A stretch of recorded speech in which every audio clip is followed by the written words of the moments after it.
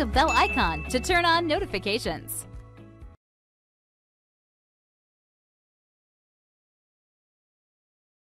Another important aspect of Microsoft Teams is the ability to be able to record your meetings. And this is particularly useful if you want to review a meeting, and it's also useful to send out to participants who maybe weren't able to join the meeting at the time.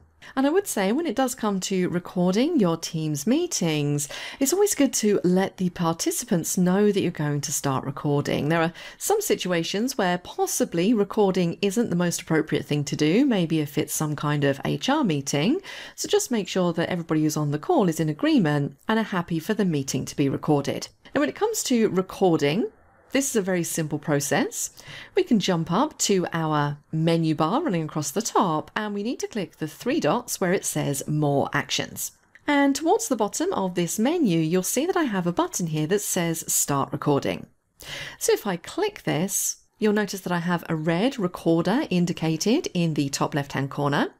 And I've also got this purple bar running across the top that lets me know that I am recording. And of course, it basically just says there what I just mentioned to you. Be sure to let everyone know that they're being recorded. Now, I'm going to dismiss this message because I don't need that lurking around. But now everything that I'm saying, everything that I'm sharing, everything I type into the chat panel, and all the input from the participants is being recorded in a file. Now, once the meeting is finished or you want to just stop recording, it's the same process. So we jump back up to More Actions and you'll see that now I have a Stop Recording button.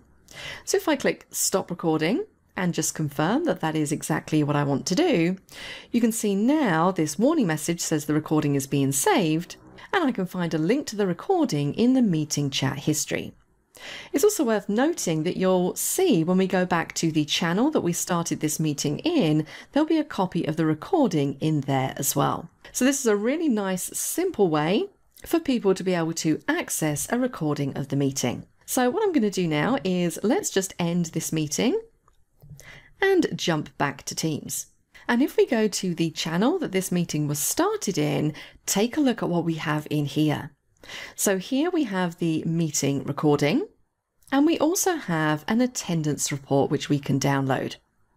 I'll also find the meeting recording underneath the Files tab in the channel.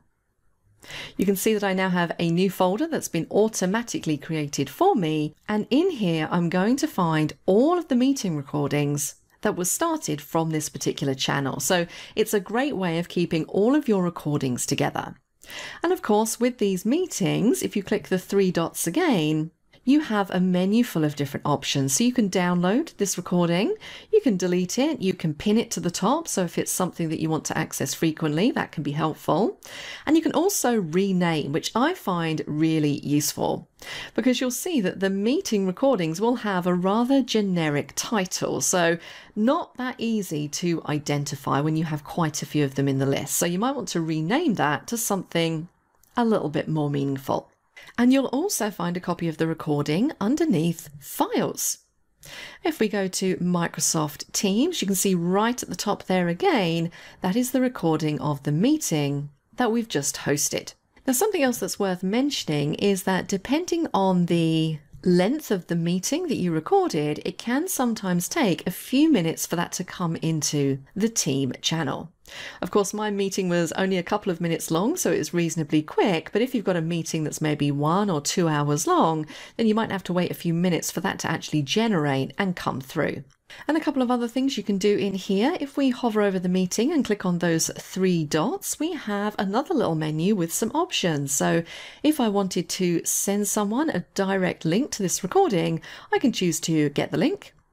It's going to give me the link just here. I can then copy that and maybe paste that into an email or into another channel. So very simple and straightforward to record Teams meetings.